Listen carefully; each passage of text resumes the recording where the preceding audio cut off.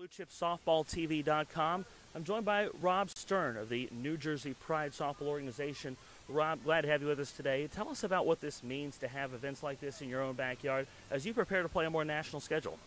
This is great. I mean, the things that Lou has done with Blue Chip Softball to bring it to New Jersey. I mean, me and Lou go way back to Binghamton and playing up there, and now he's been able to expand what he's doing up in Binghamton to bring it down here to New Jersey. And for us, obviously, anytime you can play home and most of our kids can sleep in their own beds, a lot better than from a travel cost, and keeping money down is great. But the locally early in the season to get this kind of quality play is tremendous.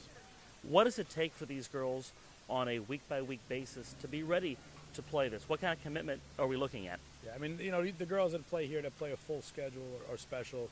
You know, they're not your average just weekend players. This is a 10-month, you know, for us it's a 10-month operation. We basically just shut down in the month of December. You know, we kick it back up in January, winter workouts, right into the high school season. We take off for high school, come back in. This is kind of like our first. Last weekend, a couple of kids played.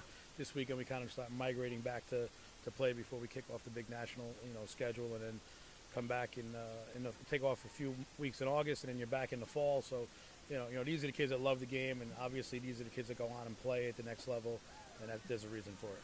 And you've been in this for some time. How have things improved for you as a club in this area trying to find tournaments locally from now as to where it was maybe 10, 20 years ago? I mean, I was joking with our kids. I actually had a brother stop by practice of a girl I coached 18 years ago, just happened to see us practicing, and I was laughing. He said, you know, I looked on your website and where you're playing and what you're doing. We used to come all the way down here to play a doubleheader during the week.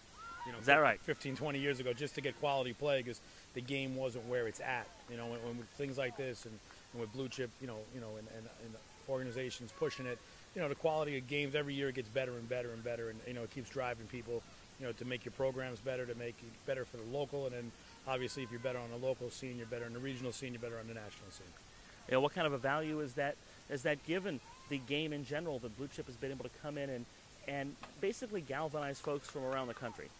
Again, the more you can play quality teams and expose players and more so parents that there's a big country out there, you know, and that you can, you know, you got to be better. And, you know, we always want to tell our kids we don't want to be the best team at the event. We want to have somebody better that we can go play and be better than. And that's how you just keep making yourself better. Because if you stay in the same little pool, you're never going to get better.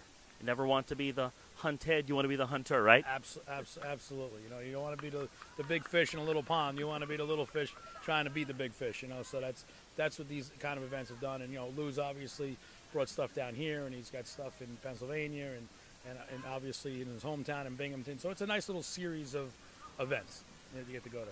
Well, sounds good. Well, you've got a busy day of softball today. You've got 3 games coming up here this morning into the afternoon. We'll let you go. Rob Stern of New Jersey Pride, thank you so much. Thank you. We'll be back with more after this on Blue Chip Softball TV.